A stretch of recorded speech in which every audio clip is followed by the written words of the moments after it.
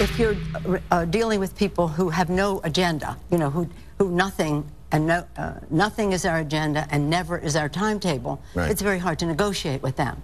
There you have House Minority Leader Nancy Pelosi on The Daily Show, blaming the Tea Party for one of the most unproductive Congresses in decades. And that's not all she said either. Pelosi calling the Tea Party, quote, an anti-government, anti-science, anti-Obama faction bent on blocking anything the president wants to get done.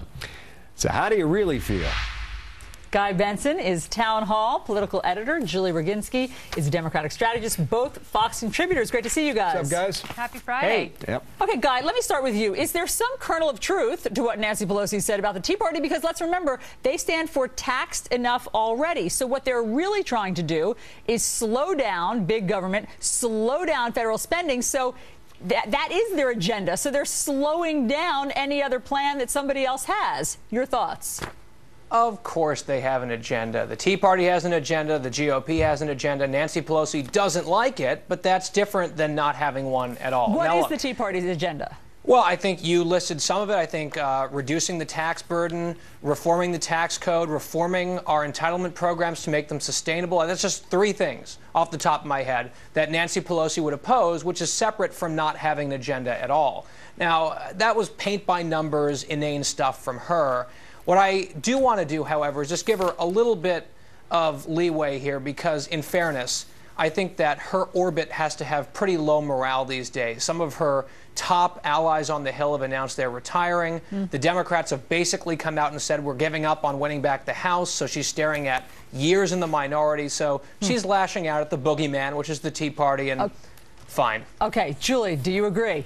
Well, you know who else actually trashed the Tea Party not too long ago and said they lost all credibility? John Boehner, by the way, the Speaker of the entire House, but the leader of the Republican House.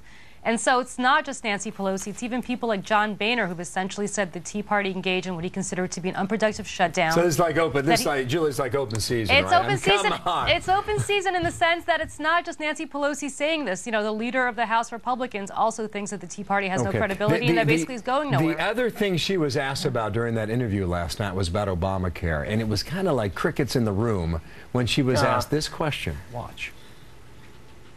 We are going to set up a healthcare website that is an exchange. People are going to come to it. Right. Why is it so hard to get a company to execute that competently?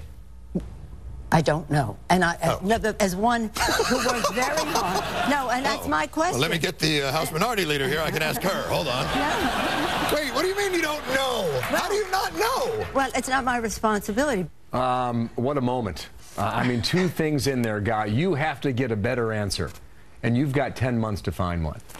Yeah, here's the woman who just a few seconds earlier called the Tea Party anti-science. And she's also, by the way, someone who goes out and says, oh, the government has no spending problem, because that's obviously a stickler for empiricism right there. But she's asked the question, how has this gone so badly?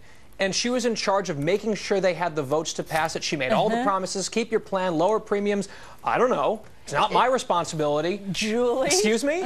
Julie, very quickly, she should work on a better response. She should probably have a little bit of staff work, and maybe comedy's not her milieu. Maybe she should not. Maybe she should stick to the Sunday talk shows and not try to tackle Jon Stewart. That was not good planning on the Minority Leader's part. You'd admit, though, a few crickets were hopping across that desk, wouldn't you, Julie? See you later. All right, guys. Guy, Julie. Thanks a lot.